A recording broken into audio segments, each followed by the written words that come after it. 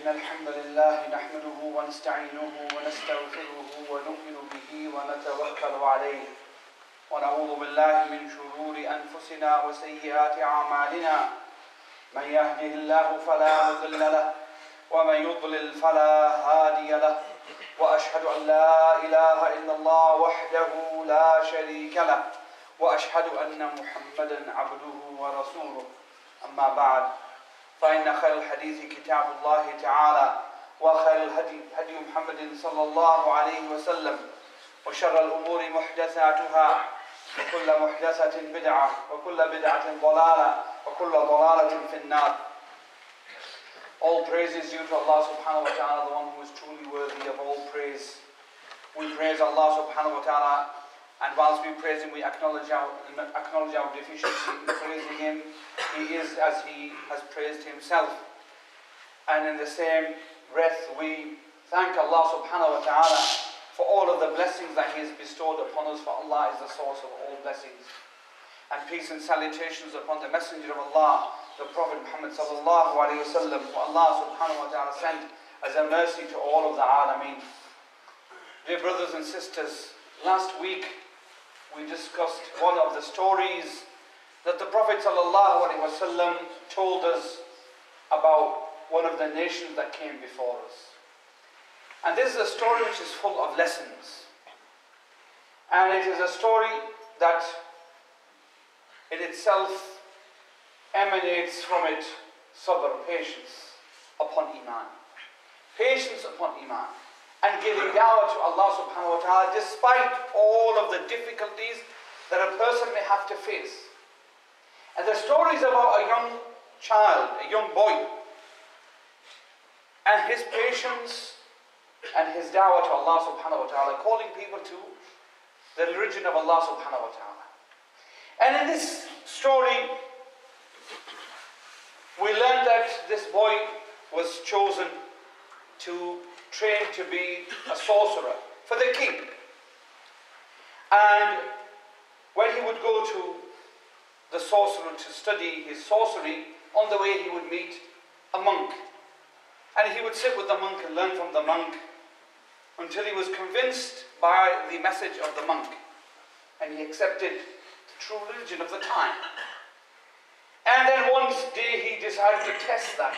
Whilst he believed in it, he wanted to see with his own eyes this truth manifest itself. And so he made dua to Allah and he killed the lion which was holding the people away from their path and restricting their movement. So he killed the lion by throwing a stone at it.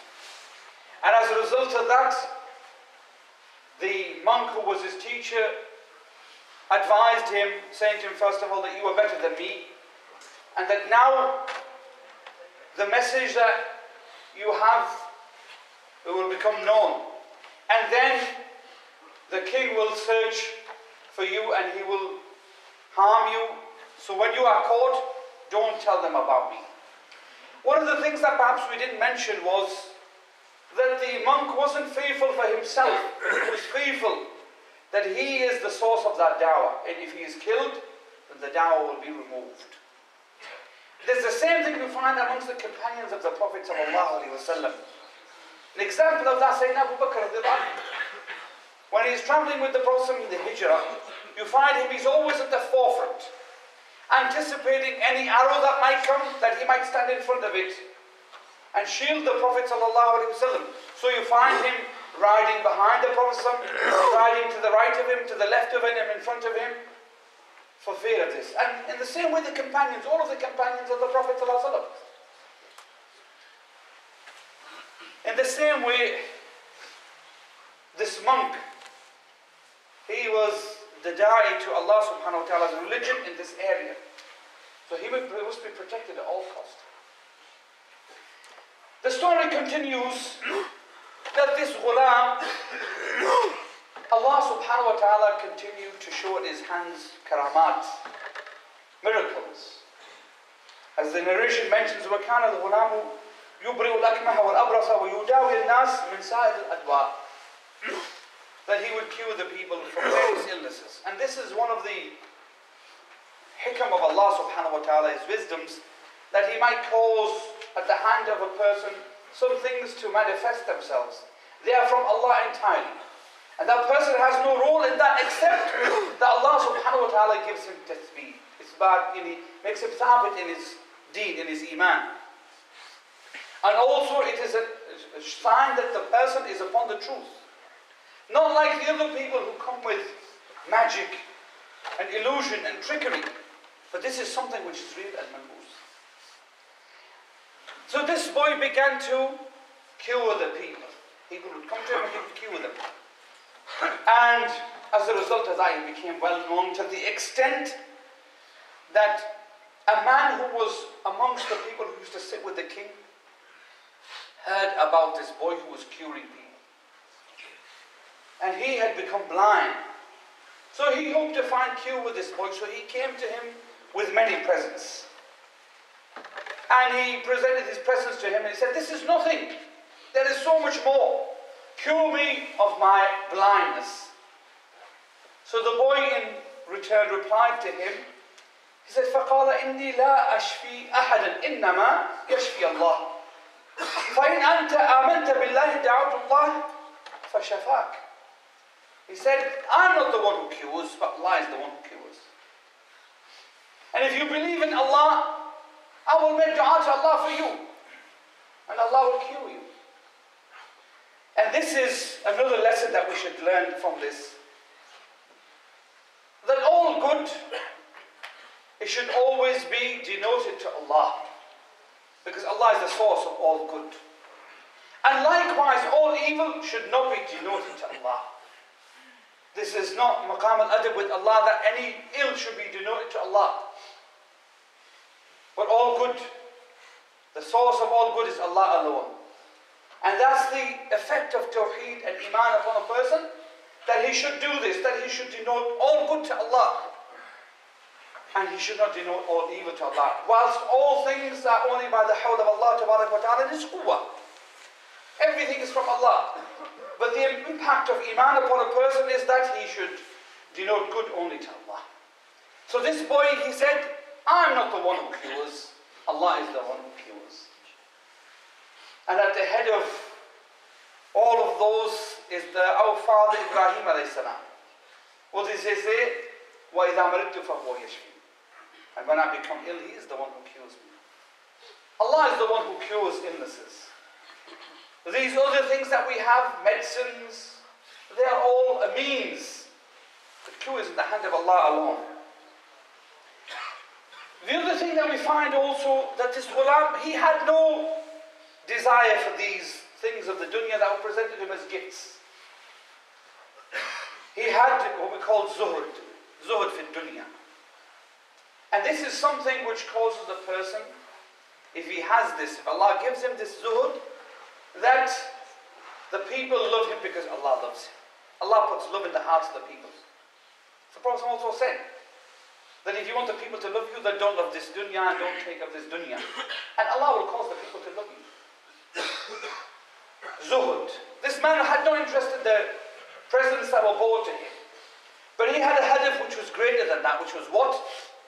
The iman of this person who had come to bring him to faith.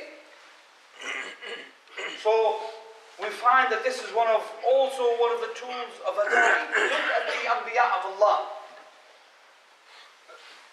The anbiya of Allah, when they came to their people and made da'wah to them, one of the things that you find Allah subhanahu wa ta'ala orders them, or He tells us about them, is that they always say that I don't ask you for any reward. In ajriya illa ala Allah. My reward is with Allah alone. And this goes to show what ikhlas. So that the person who is being called realizes this person's ikhlas. That he doesn't have any other motives behind his da'wah except to call the person to iman.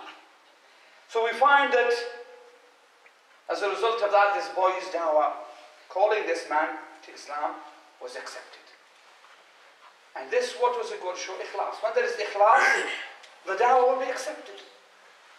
And this is why it's very important that when we are calling to Allah, and all of us are callers to Allah, it's not just the sheikh's responsibility, the imam's responsibility, it's everybody's responsibility. If you are an engineer, it's your responsibility. If you are a doctor, it's your responsibility. If you drive a taxi, it's your responsibility. If you are a student, it's your responsibility. Everybody's responsibility to call to Allah subhanahu wa ta'ala in their own way and in their own capacity. Maybe not all are equal in the way that they call, but we are all ambassadors to Islam. We all call to Islam. Brothers and sisters, we find that as a result of that, this Jalis of the king became a Muslim. And this is the effect of the ikhlas that this man, when he became a Muslim, or he became upon the true religion, which is Islam, that you find that this man also, the impact of that was what? That he found in that comfort, happiness, and he was happy to make that known to the people. And it goes to show another thing. If we looked at the affairs of the world, the situation of the world at the moment, you find that somebody might be called to the wrong religion because of what is given to them. Maybe people are in a state of poverty. Maybe they don't have water. So a group of people, like we see in Africa. A group of non-Muslims go to Africa with their money and they dig a well and give people water. And they bring their food packages and their medicines. And what happens? They convert people from the true religion to the false religion. Africa was Muslim. What happened to the Africans? Don't blame the Africans. Don't blame those people. We are the ones to blame. Where were the Muslims? Where was our food parcels and our medicines and our water pumps? If there is blame on them, then there is blame on us. But look at this young boy who is a da'i in Allah. He doesn't want any of the things of the dunya. He is calling, what he is more haris with is the iman of the people. So he calls this man to Islam, and this man accepts Islam. And he, as a result of that, now is going from a phase of a dawah sirriya to a dawah jahriyya. Before this, the dawah was hidden. The rahib was saying, don't tell the king. But this boy has made it open, to the extent that the people are coming to him to seek cure. And this Jalis of the king is one of those people who was affected by this dawah of this young boy. So now, the sir is going to be opened up. The secret is going to be revealed. So the narration mentions the Prophet said, فَأَتَى الْمَلِكْ فَجَلَسَ إِلَيْهِ كَمَا كَانَ يَجْلِسُ فَقَالَ لَهُ الْمَلِكْ مَنْ رَدَّ عَلَيْكَ بَصَرَ. So when he came to the king and he sat with the king realized that his sight has been returned. So he said to him, who has caused your sight to come back? Now look at the Jalis. Look at the king's friend, the one who sits with the king, his wazir. He doesn't hide the fact that he's a believer. He says, قَالَ رَبِّي. So he says, قَالَ وَلَكَ رَبٌّ غَيْرِي. Do you have a Lord other than me? Fir'aun of the time. Fir'aun of the time. So the man says, قَالَ رَبِّي وَرَبُّكَ اللَّهِ. My Lord and your Lord is Allah. So look how the dawah of the young ghulam who is in the street has reached even the throne of the king, to the extent the king feels the throne is now shaking. فَأَخَذَهُ فَلَمْ يَزَلْ يُعَذِّبُهُ حَتَّى رَدَّ عَلَى الْغُلَامِ أو دَلَّ عَلَى الْغُلَامِ.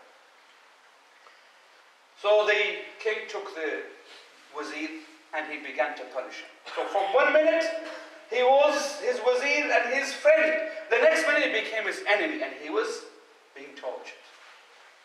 And wallahi, look at this man who is the wazir of the king. He's not afraid that now that he's going to make i'lan of his iman, that he's going to now, as a result of that, receive this punishment.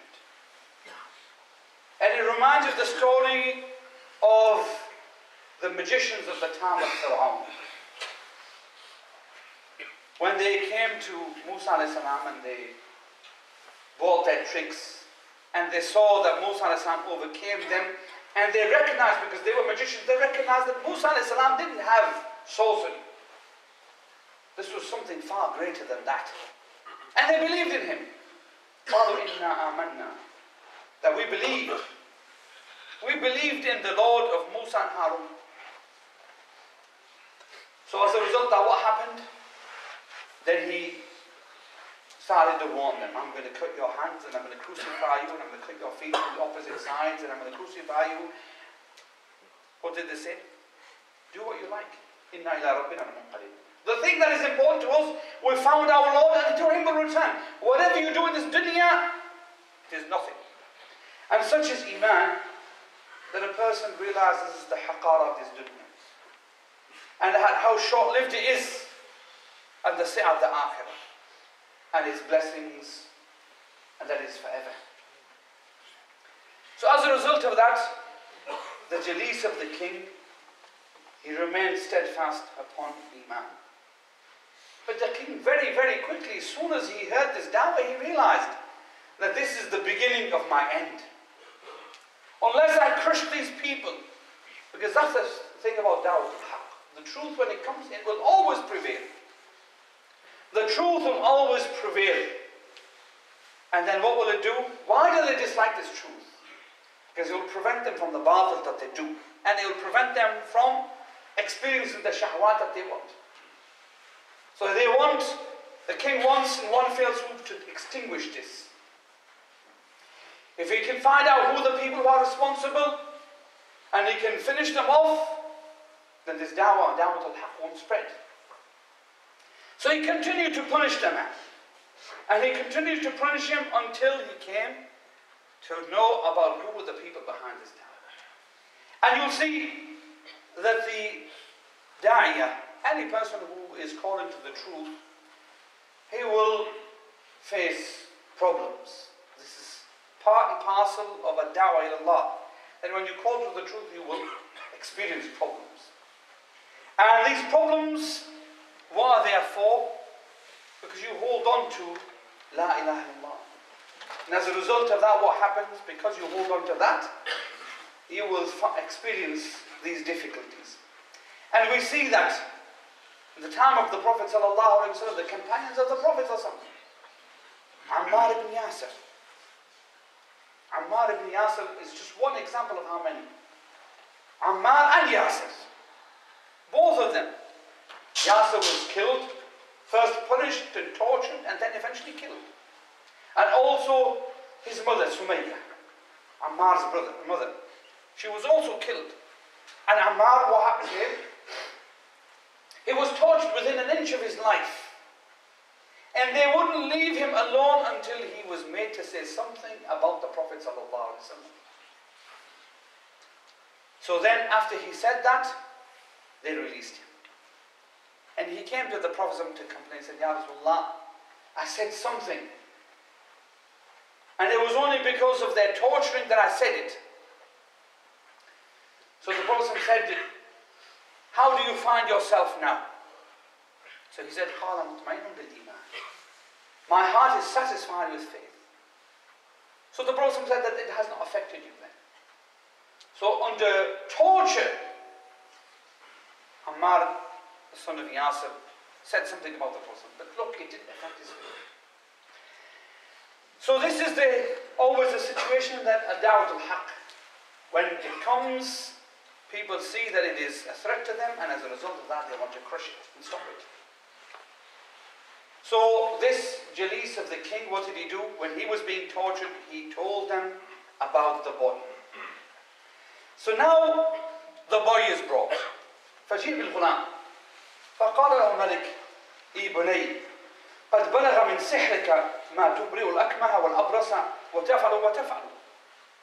If you look at this sentence that the king is saying, he says that when he brought the king, he said to him, "Oh young boy, your magic has caused you to arrive at such a state that now you can cure people with leprosy and with other illnesses." So what is he saying? He said, because of your magic. Because of their magic. So the boy replied, فَقَالَ إِنِّي لَا أَشْفِي أَحْدٍ إِنَّمَا يَشْفِي اللَّهُ. He said, I don't cure anybody. Allah is the one who cures. So then the king began to punish him. فَأَخَذَهُ فَلَمْ يَزَلْ يُعَذِّبُهُ حَتَّى دَلَّ عَلَى الرَّاحِلِ. If you just stop at these few sentences that were said here. When the king came to the boy, or when he brought the boy, And he said to him, oh, because of your magic you arrived at such and such. The usloob, the way that he's speaking to him, it seems like there is love in it, but there is no love in it. There is no love in it. This is a way to extract from him information. As the poet says, وَإِذَا رَأَيْتَ الْيُوبَ اللَّيْثِ بَارِزًا فَلَا تَظُنُّنَّ أَنَّ اللَّيْثَ يَبْتَسِمُ. Don't think that when the lion bares its teeth, that it's smiling at you. Because behind it is something else. The king had a hadaf. What was his hadaf? That he wants to extract from him information, the truth. So what can he do? Then he can crush this dawah with one fell swoop. But look at the boy and his iman. Still he's calling to Allah subhanahu wa ta'ala. He says, I'm not the one who cures, Allah is the one who cures. Now the message has reached the throne itself. Brothers and sisters, the truth, to say the truth is one thing, but then to say the truth in front of an oppressive ruler is the greatest expression of truth. The Prophet said. To say that in the court of the king, that requires bravery, which is unsurmountable. So difficult to be that brave, that you say the truth in front of this power. But the boy, look at his iman. He's only a boy. But because of his iman, he's able to do that. Because of his iman, he is able to do that. So we find that now the king has arrived at the boy. But he doesn't want to stop there. He wants to find the root of the problem. If you take a weed from its roots, you've removed it forever. And if you just chop off the top of it, it is only mu'aqqat. It's only for a small period of time. So he continued to punish him and to torture him until he arrived at the source. And who is the source? The rahib. And the boy had promised not to say, but under torture, he's forced to say. Like Ammar was forced to say. Like Ammar was forced to say. We find the companions of the Prophet ﷺ, they went through a similar period in their lives. If you look at the dawah of the Prophet ﷺ, in the stages when it was still sirriya, when it was still hidden, the people that came to Iman, who were the people that came to Iman? It's a false notion to say that only the poor and the weak people came to Iman. This is incorrect. When the Prophet called to Iman, of course we know that from his home, Khadija radiallahu anha, she accepted Iman. Waraqa bin Nawfal, who heard about the incident in the cave of Hira, accepted Iman. Ali radiallahu anhu, Zayd ibn Haritha, they accepted Iman straight away. And Abu Bakr as-Siddiq radiallahu anhu was one of the few people that when he heard about this Iman, he didn't have any taraddud. He didn't say, let me think about it. Let me ask some more questions. Let me read a few books. He accepted Iman straight away. And then the fruit of that is what? Within a very small period of time, Sayyidina Abu Bakr to die. Straight away, look what he does.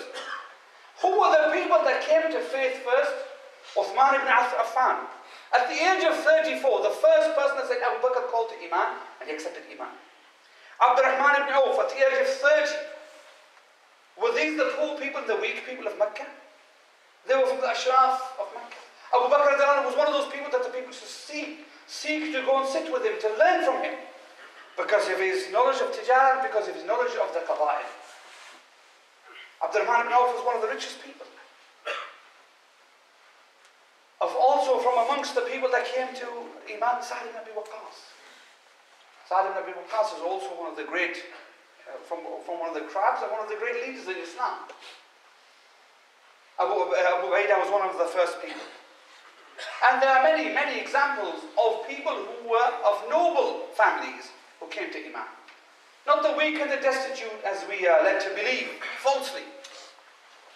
This is one of the things that some of the people who talk about Seerah from the Mustashriqeen, from the Orientalists, what did they say? Well, that the people that came to Iman, they were the ones who had no life. So they hoped to find rights with the Prophet. This is incorrect.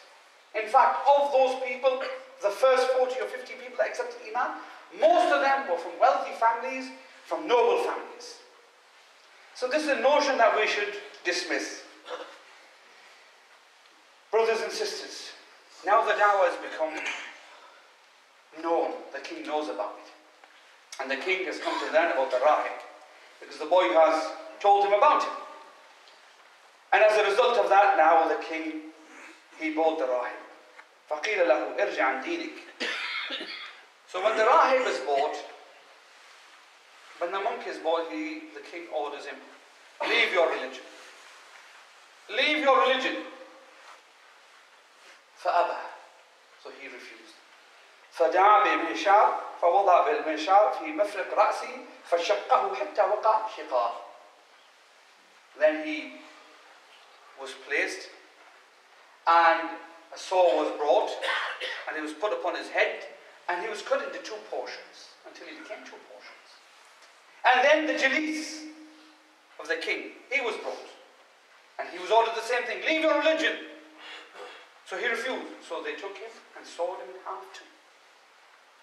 And then, of course, now what's left is the boy. But if you remember, last week when we started to talk about this qissa, where did we start? The story of Khabbab ibn al-Arat. And this is the story of Khabbab. He says, he narrates, he says, شكونا إلى رسول الله صلى الله عليه وسلم وهو متوسد بردة له في ظل الكعبة. He said, we came to the Prophet and we complained that the Prophet was wearing a particular cloak and he was under the shade of the Kaaba. قلنا له, we said to him, ألا تستنصر لنا ألا تدعو الله لنا. He said, we said to the Prophet, O Messenger of Allah, don't you invoke Allah's help for us, so that we are helped. So the Prophet said, كان الرجل في من قبلكم يحفر له في الأرض فيجعل فيه فيجاء بالمئشار فيوضع على رأسه فيشق بسنتين وما يصده ذلك عن دينه. The Prophet said that a man from before you would be brought, and a pit would be dug, and then he would be put in it, and then a saw would be brought, and the person would be cut into two portions, and this would not prevent him from his deed. ويمشط بمشاط الحديد ما دون لحمه من عظمه أو عصب وما يصده ذلك في دينه. And the Prophet said that a man would be combed by a metal comb until it would remove his flesh from his bones, and this would not turn him back from his religion. And then the Prophet ﷺ said, والله لا يتمن الله هذا الأمر حتى يصير الراكب من صنعاء إلى حذر الموت لا يخاف إلا الله أو الذئب على غنمه ولكنكم تستعجلون. Then the Prophet prophesied something.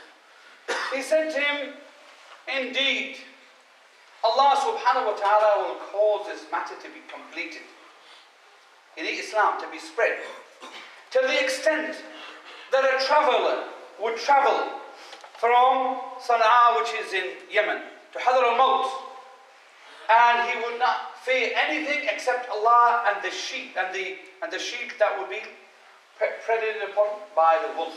That's the only thing he would have to fear. But you are a people who are in a hurry. If you look at the story of Khabbab, Khabbab was one of those people, when he heard about Islam, he was among the Duf'a Thaniya, second group of people who accepted Islam. And when he accepted Islam, some people came to him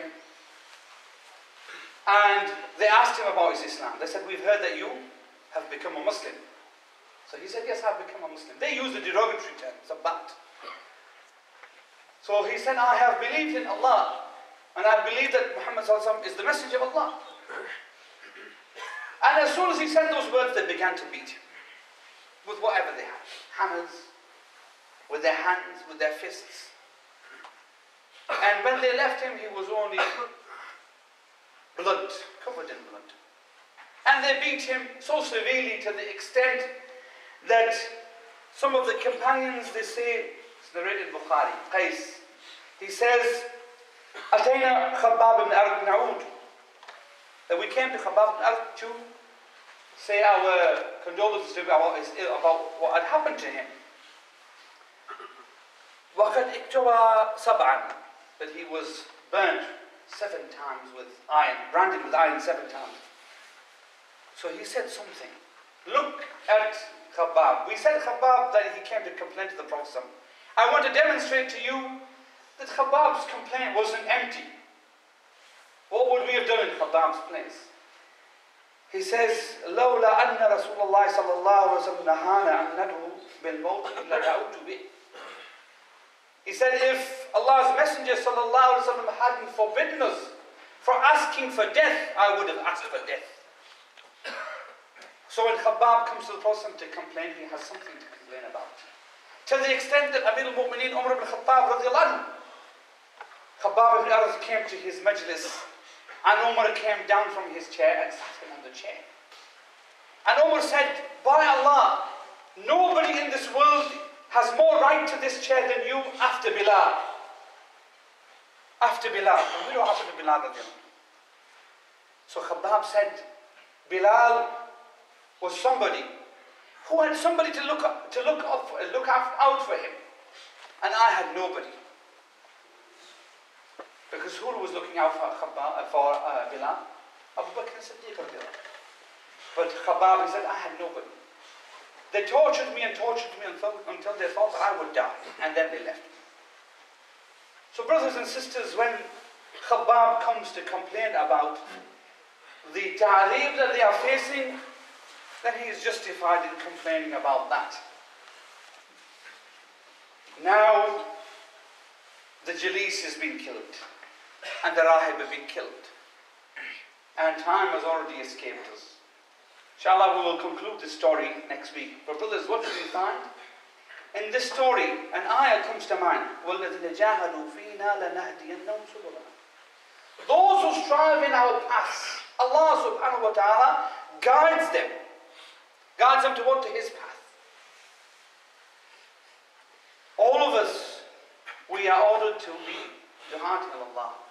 Allah has given us the truth. And one thing that you noticed, which we didn't point out yet, is that the king, when he called these people, he didn't make mujadala with them. He didn't try and argue with them and bring his hujjaj.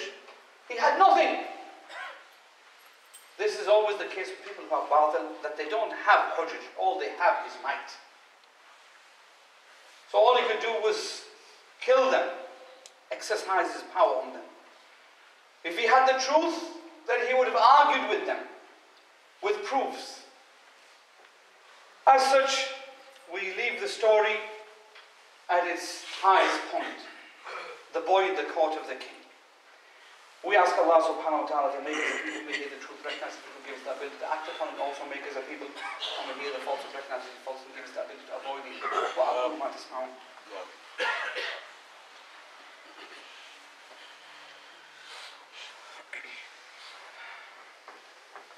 بسم الله الحمد لله والصلاة والسلام على رسول الله. أما بعد، أوصيكم ونفسي بتقوى الله سبحانه وتعالى في السر والعلن.